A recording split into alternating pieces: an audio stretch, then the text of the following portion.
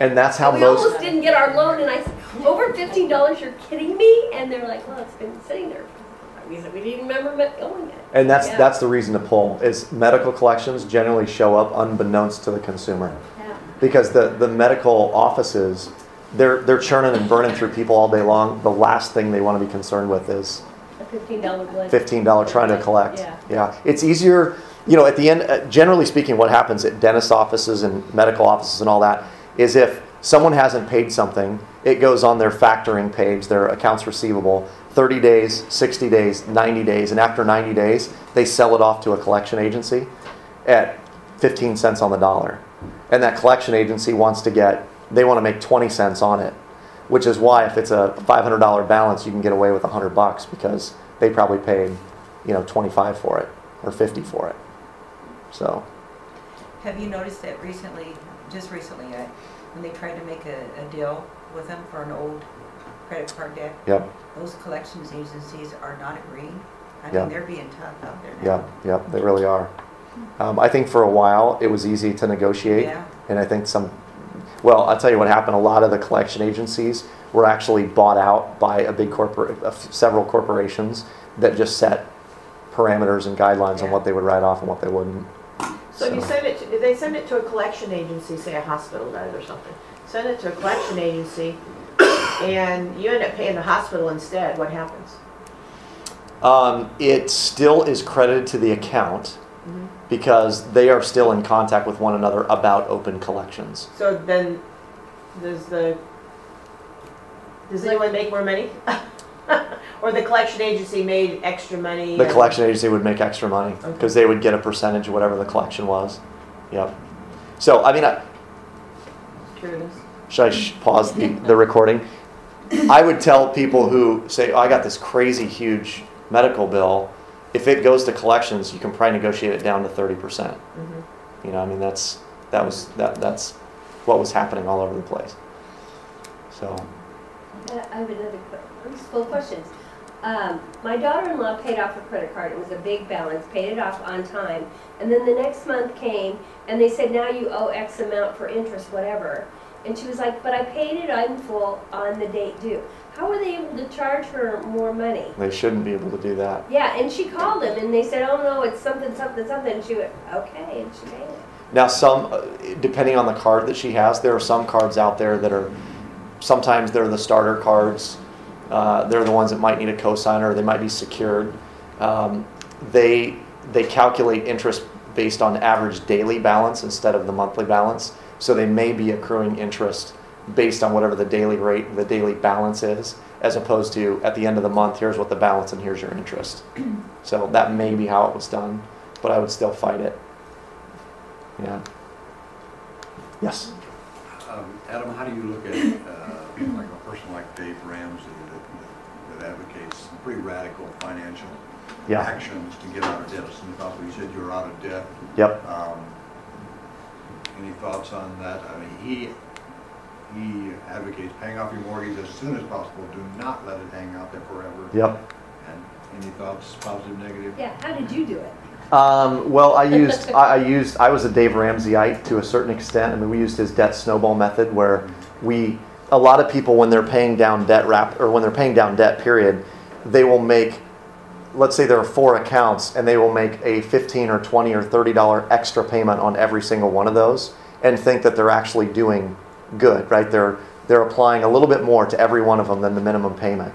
And I liken that to trying to toast a piece of bread with a flashlight, right? It's like, this is going to take a long time. Instead of taking a laser beam or a blowtorch to it, which is how we did it. And so what we did was we said, okay, all of these minimum payments, this one, I'm going to eradicate right now. And what happens is when you take all of that extra money you were sending to these extra payments and you zero in on one, all of a sudden that one goes away and you're like, okay, that feels good. Now let's go to the next one. And then go to the next one and go to the next one. And there is something emotional about paying it off and seeing big X marks through the debts that you had that are now being chunked away. So my opinion on that is Dave Ramsey gives very one-size-fits-all advice, and not everyone is a one-size-fits-all situation. And so, and I also believe in the power of leverage.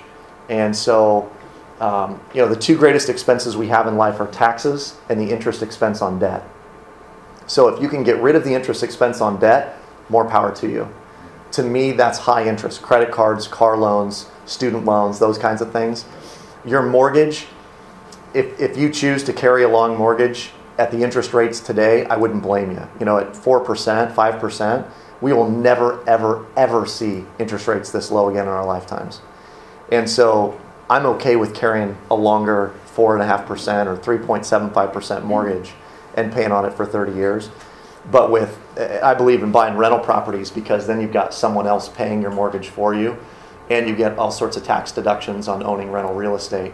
Be aware, there's a big thing to that. If the old tax law, if you make over $100,000, you only get to get rid of half of that deductions that you have. So if you put a $10,000 improvement, you only get to get rid of $5,000 of that if you make over $100,000. All those people wanting rental properties. Yep. Yep. Because what? Yeah. Yep. But I also believe, having been in a position where every single month I was writing bills to pay down debt and not feeling like I was getting anywhere, I also can appreciate the feeling of not having any. And I haven't had a car payment in 7 years. We basically write a check for a mortgage and utility, and that's it every month. And kids stuff, baseball and gymnastics and all those things. But it's a good feeling. It's a great feeling to have it paid off. So a friend and I, when I got out of the mortgage business, I still kind of wanted to have a toe in the water. And we have a website called shredmymortgage.com, which is a mortgage acceleration software. And it shows you exactly how to use this debt snowball system. And it tells you what to pay off and when and how to do it. And we've shown people how to pay off a 30-year fixed mortgage in 6 years, 7 years, using the system. So while I don't, I'm not banging the Dave Ramsey drum every day, I recommend his books to everybody. The Total Money Makeover and Financial Peace. I think they're great books for people that want to get on the right track.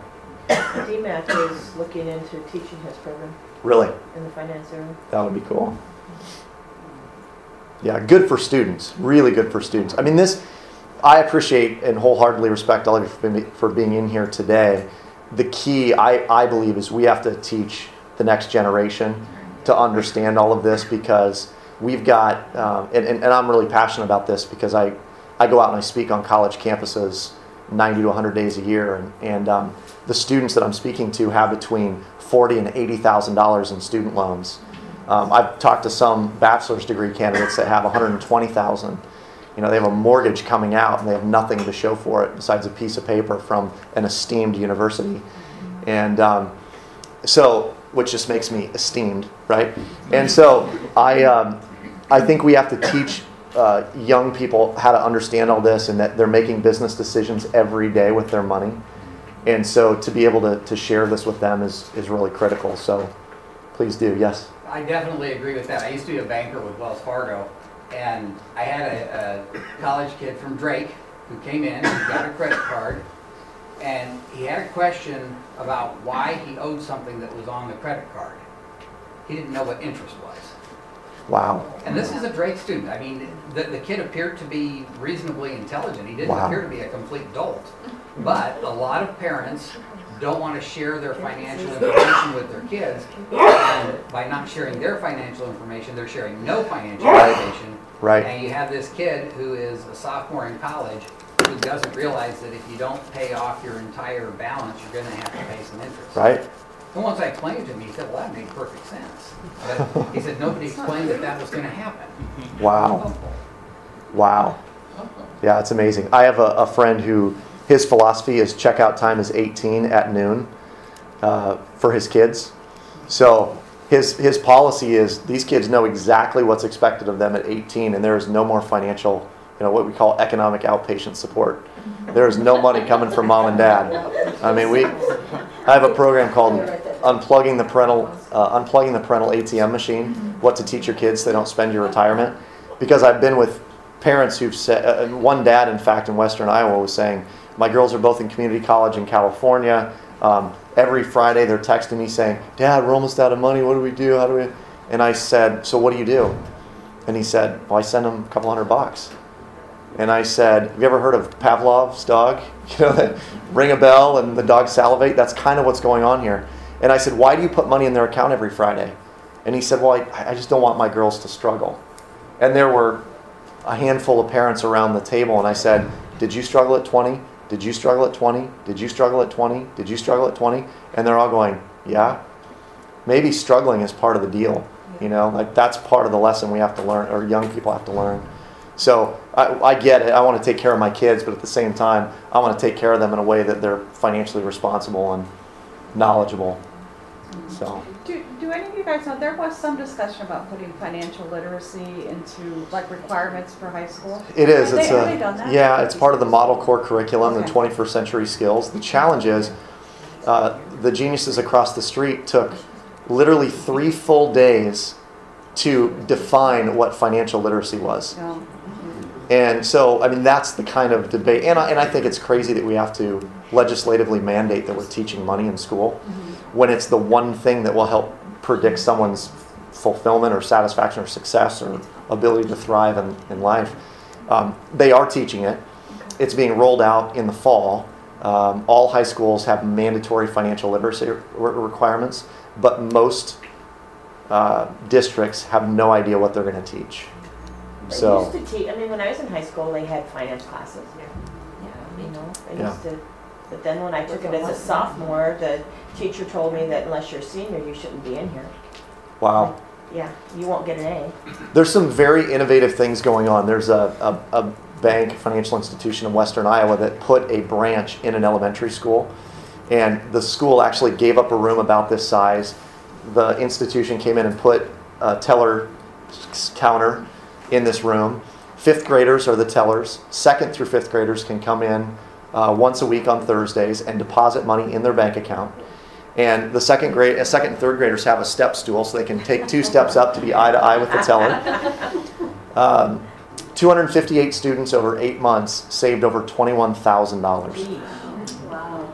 And what's happening in that is saving is becoming cool in the school because they're giving them prizes, sweatshirts and caps and pens and all this good stuff. So whenever a kid sees another student with these tchotchkes, right, the swag, they're like, oh my gosh, you saved $50 or you saved.